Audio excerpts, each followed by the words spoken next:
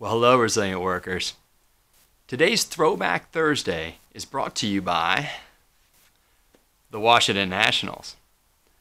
Look, you don't have to be a huge baseball fan to appreciate the Nationals' incredible run to the World Series.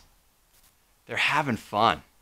They trust each other. They love each other, right? And it's contagious throughout the locker room, throughout the nation's capital. And it really changed because of one man. Baby Shark. Gerardo Parra came to the team and changed the entire culture of the Nationals. It's not a coincidence they started winning. When we relax, we don't take ourselves so seriously, and we trust one another, incredible things will happen. So it reminded me of a blog post I wrote, it's got to be a couple of years ago now, called Lighten Up, Francis.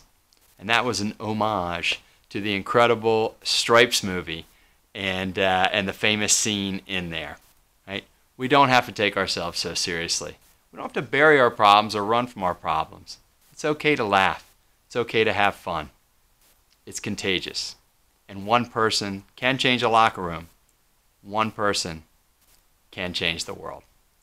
Thanks so much. Hope you enjoy the blog post. We'll check back in with you.